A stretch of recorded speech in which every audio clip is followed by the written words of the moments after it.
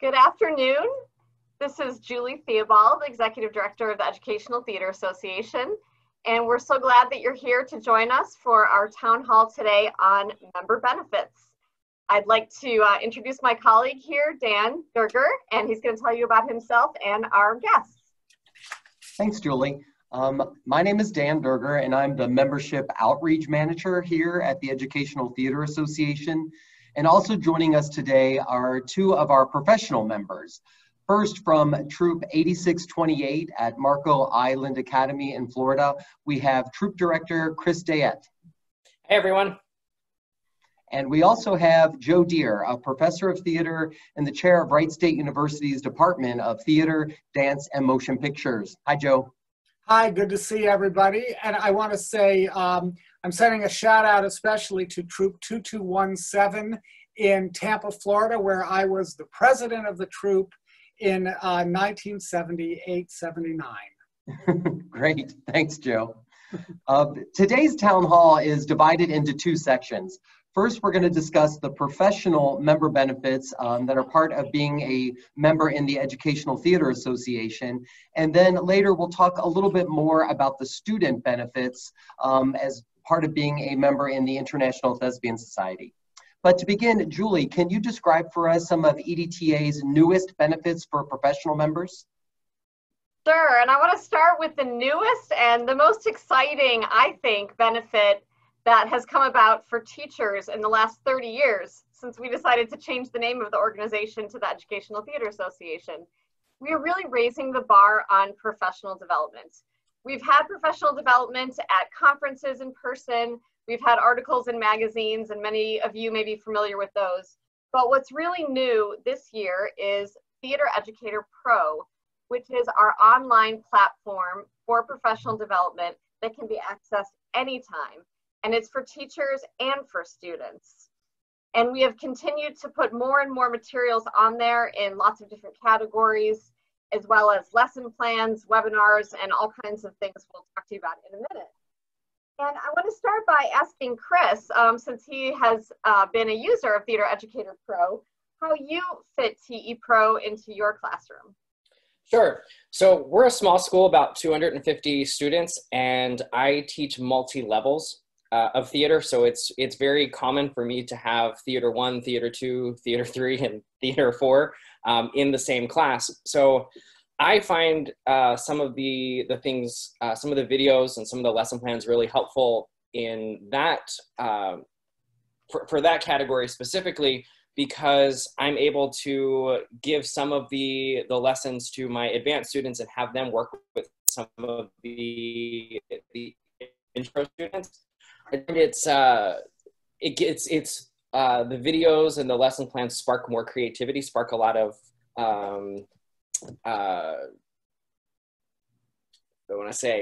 creativity and learning. It gives some independency to the more advanced students, and then also gives them a chance to direct.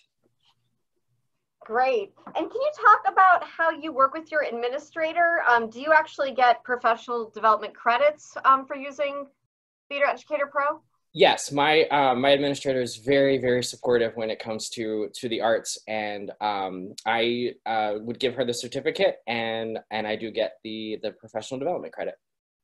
Excellent. And these are some examples on this slide of the webinars on Theater Educator Pro. Similar to what we're doing today for EdTA topics, these webinars are topics for professional development with different content experts. Great, and this slide is just showing a small sampling of past webinars we've had. And at the bottom, you can see two of the upcoming webinars, the very next two. Next week on March 18th, there'll be a webinar about Theater of the Oppressed. And the following week, one called All Things Sound. So you kind of get an idea of the breadth of the types of webinars that are available. Everything for curriculum to pedagogy to technical theater. There's just a really wide variety. So it's a great thing to check out. So thanks for sharing that information, Chris. Now, one of our other most popular benefits is access to our signature members-only publications. And the two main publications are Dramatics and Teaching Theater. And then we have our newest offering, which is dramatics.org. Now, Joe, you've been a contributor actually to all three of these publications. And from that perspective, can you describe the differences among them and what you see as the value they give our members? Yes, well, I'll say it's one of the great pleasures I have as a professor, and I'm also an author of a couple of books, acting in musical theater and directing in musical theater. The publications, the EdTA publications, I think are fantastic. And I love that one of them, dramatics, is targeted specifically to theater students, and the other, teaching theater, is targeted specifically to their teachers. And the big differences, I think, are that dramatics will take a subject that is really accessible to students, and I think often has a lot of sort of contemporary value for them, what's hot for them right now, or what's really of interest this year, this season.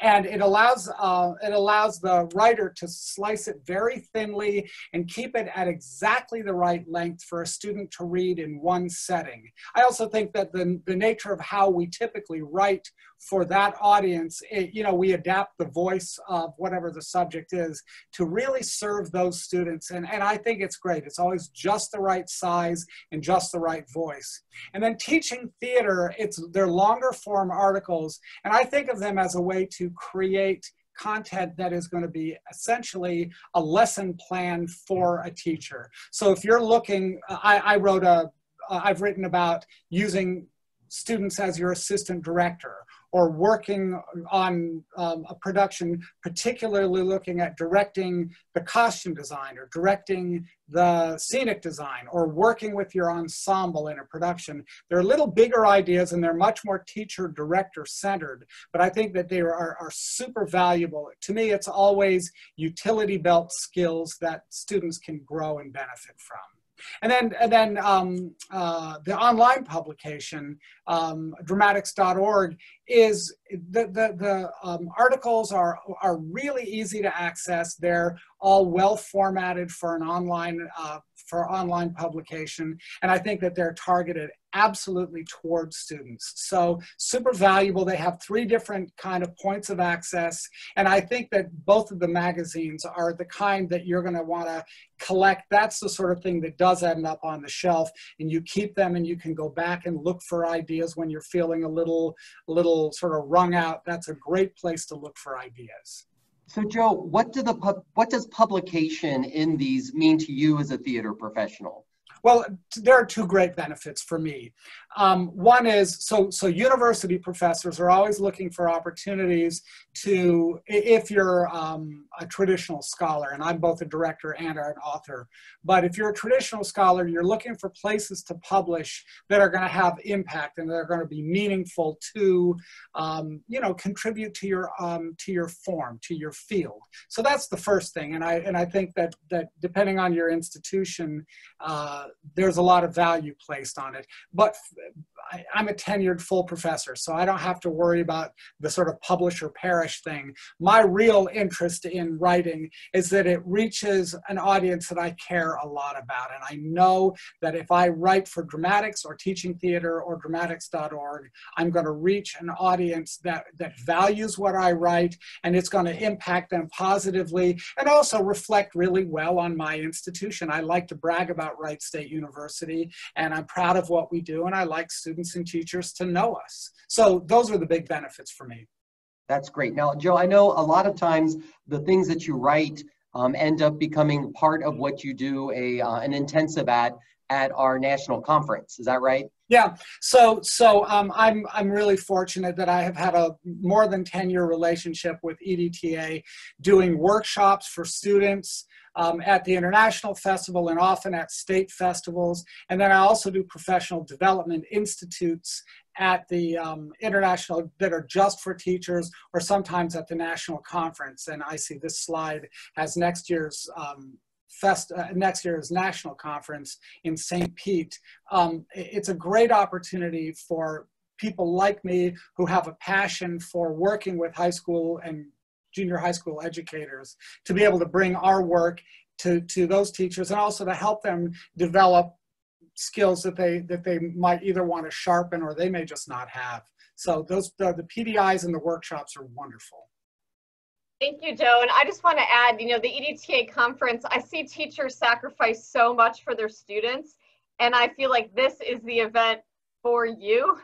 It's just a great way to recharge. I think often theater teachers can feel like they're on an island because sometimes no one in their school exactly understands what you do. And when you get with your tribe, everyone understands what you do and supports each other. And it's just very energizing. Everyone always comes out of the weekend excited, making new friends, feeling like they've got practical things to do right back in their classroom. I agree. It's given me a network that is really a national network of high school teachers that I can reach out to and who connect with me when they're interested. It's one of the best things about it. Thank Great. you. Thanks, and last Joe. year we had about 700 educators at our conference. And you know, if you could use support in pitching to your administrator why this is important, we also have tools online.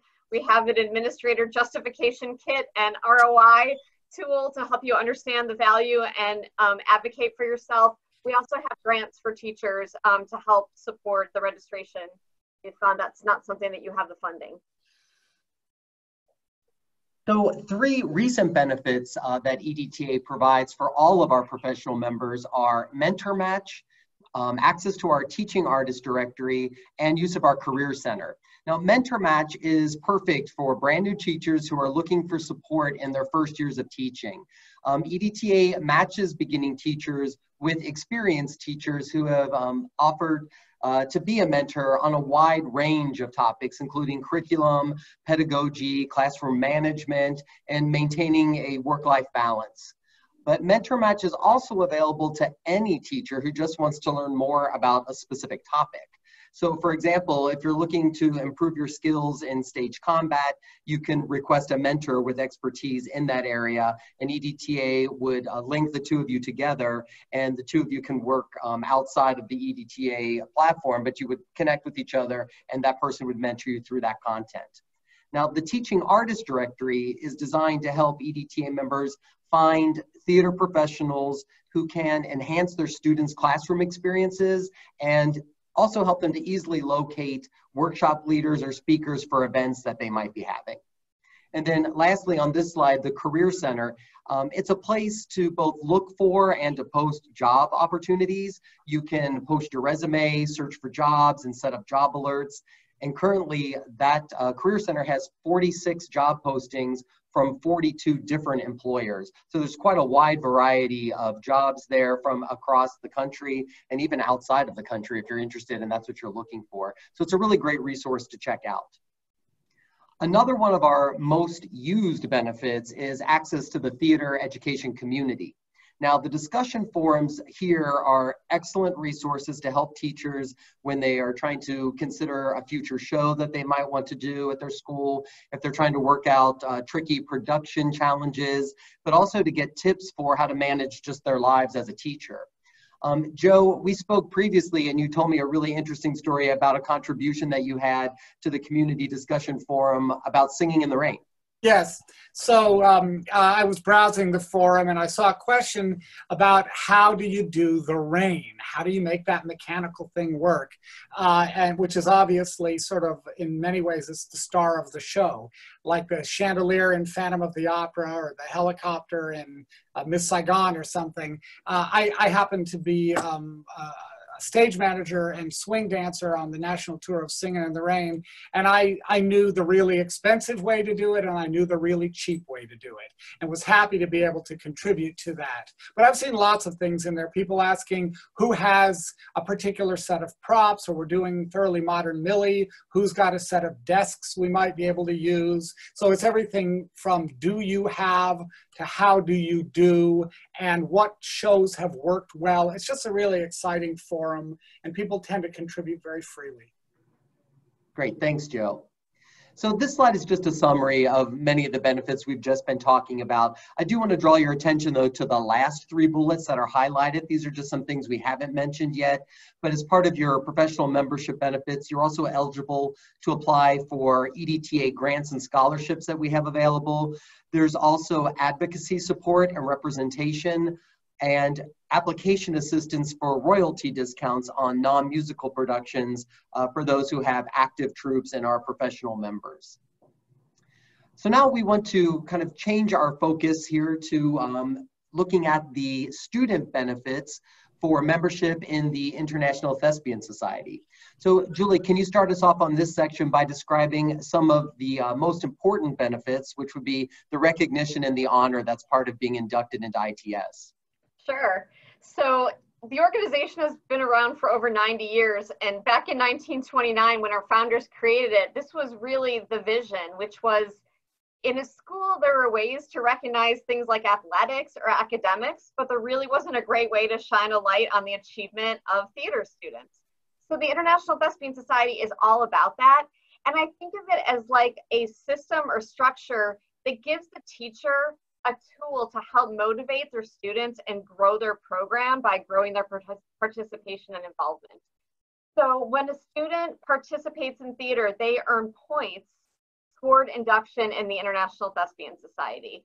And they earn those points for their work on stage, but also behind the scenes and in community service and in leadership of their troupe. And when the student is inducted, they become honored and they become part of something bigger than themselves. They get tangible benefits like pins and member cards. They get Dramatics Magazine and dramatics.org. But they also get part of an International Honor Society, kind of like the National Honor Society, but for theater. And that's something that they can tout in their resume and college applications. And then as part of graduation, a lot of schools will have the students wear honor cords or different items to make sure that everyone understands what the student has achieved. Chris, do you want to talk a little bit about your school and how ITS recognition is a tool for you as a teacher? Sure. We recognize the achievements in academics in senior year, and then all the seniors are eligible to wear cords at graduation. So we save all of the honors recognition for senior year. We have a lot of fun with our induction ceremony, and last year at our school, since we are an honor society, we're held in the same regard as National Honor Society and Science National Honor Society. So we had a combined induction ceremony for all three honor societies. And this year we're going to do our own, I think, just because it was, I think for theater, the general public didn't quite understand what went on in the theater program and the theater honor society. So I think we're gonna do our own this year. So it makes it a little bit more special for our students, and we can have a little bit more fun. But the points has really been helpful in terms of earning points for all of the things that the students volunteer for or work on in the show. We had an issue with students not staying after rehearsal to clean up, and so they did not earn their points as a result of that and did not get inducted. So it helps a lot. That's a really interesting example. The point about the Science Honor Society and National Honor Society, we always talk about theater being recognized as an academic subject on the same level as those academics, and that is a really tangible symbol of your school seeing it on the same level as science or academics. Yes, and usually whenever something is needed at the school, from a service perspective, the three teachers are asked first, like, what can you do to help the school with this event, or does your organization have any interest in helping with volunteering for this event? So having the Honor Society has made you a go-to resource in your school. Yes, that's awesome.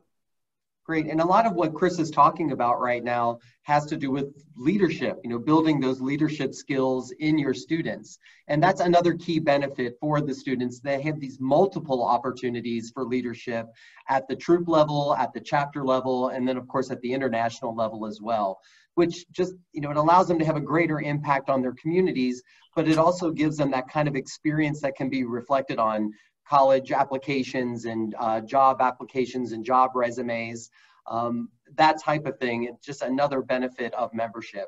So Julie, as we look towards more things for the students, can you describe a little bit about those grants and scholarships that are available to them?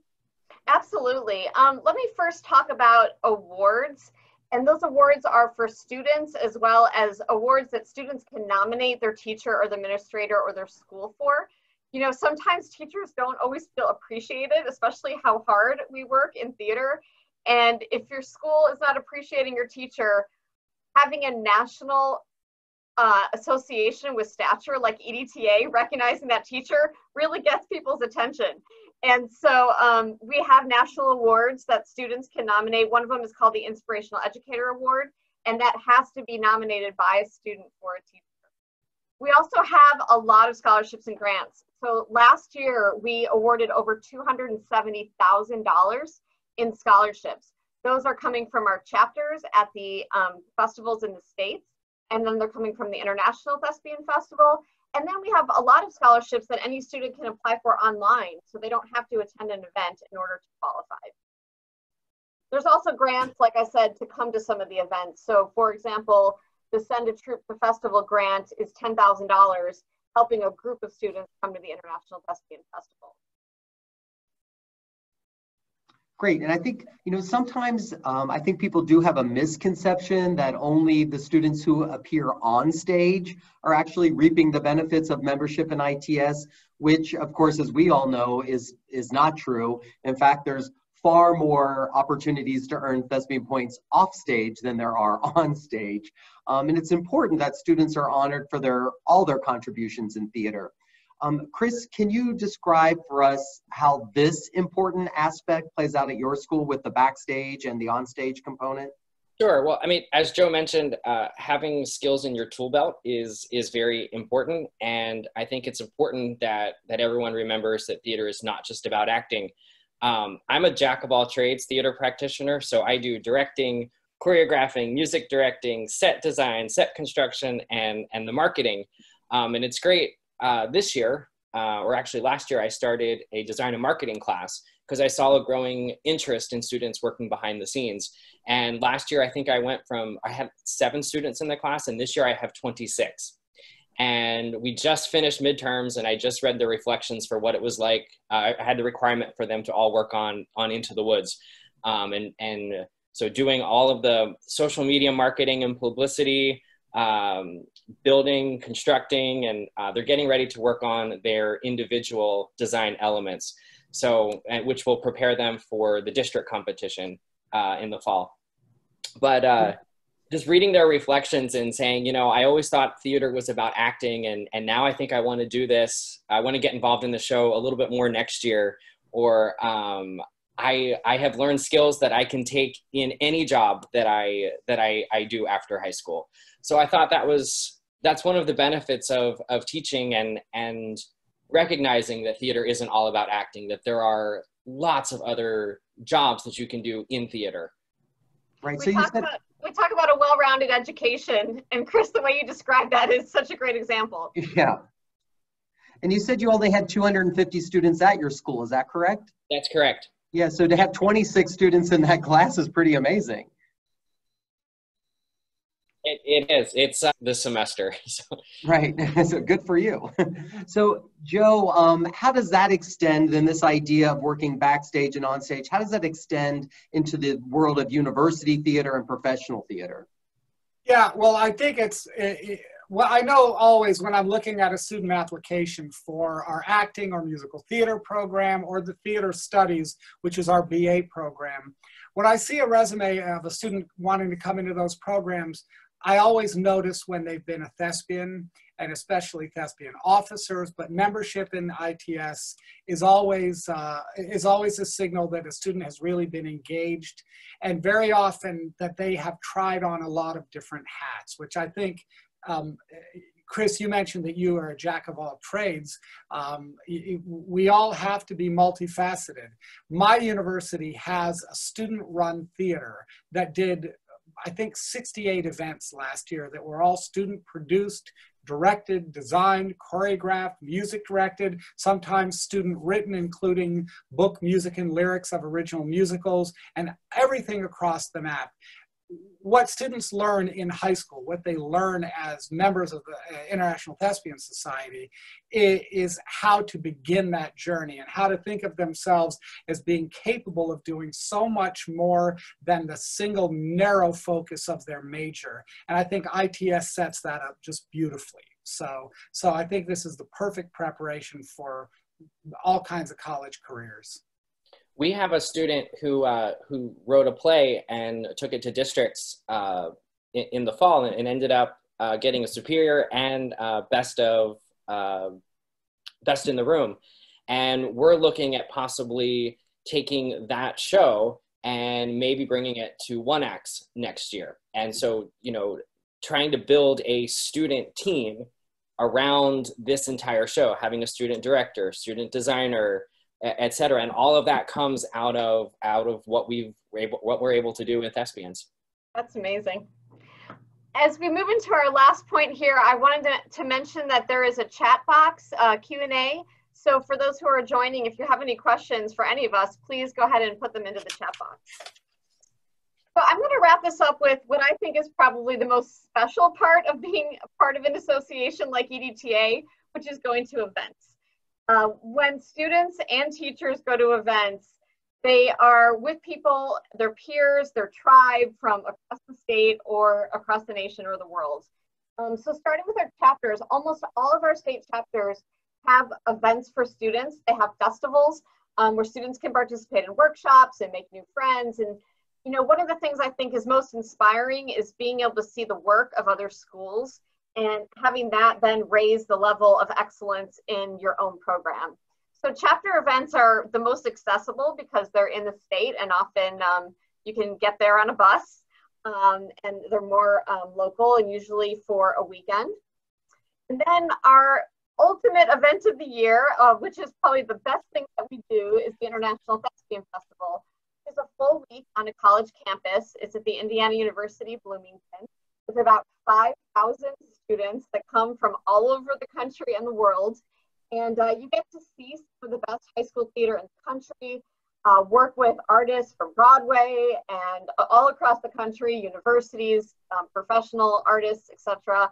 And it's really just this electric, inspiring atmosphere where students are just feeding off each other, and it's life-changing. You know, we hear stories every year of students who made a certain connection or never thought that they could do something in the professional world that they discovered when they were at the International Thespian Festival.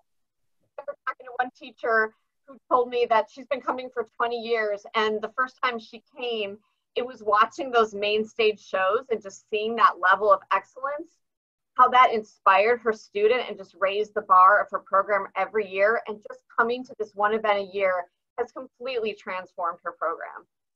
So if you haven't been before, this is the best thing that we do, and I hope that you can check it out.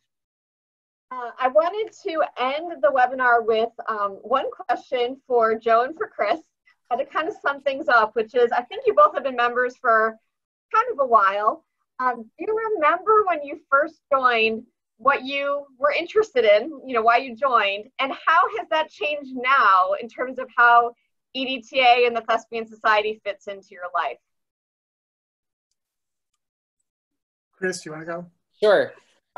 So I didn't have this in my high school, and I started teaching in 2006 and became aware of thespians and wasn't able to join then. And even when I was started teaching high school, wasn't able to join then back in 2011. But when I started it at MIA, I knew I wanted to bring it back. And first I needed to develop a core of kids that I thought we could sustain this.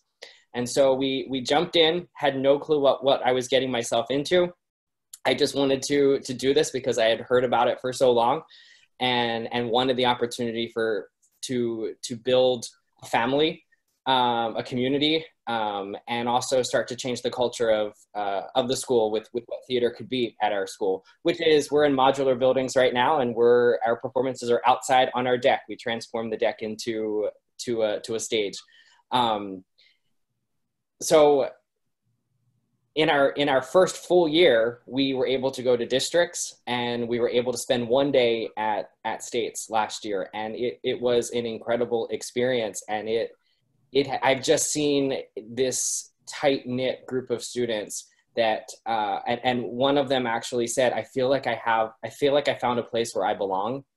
And that's one of those unexpected joys of this organization, is just finding a place where the kids can work together, and outside of the school setting and outside of the extracurricular theater, but it's just something where they can all come together and become a family. It's great to watch. Thank you for sharing that. How about you, Joe? I love Chris's story. It feels so much like the experience I had as a high school student. I mentioned that I was the troop president when I was a senior in high school, and that's a long time ago now.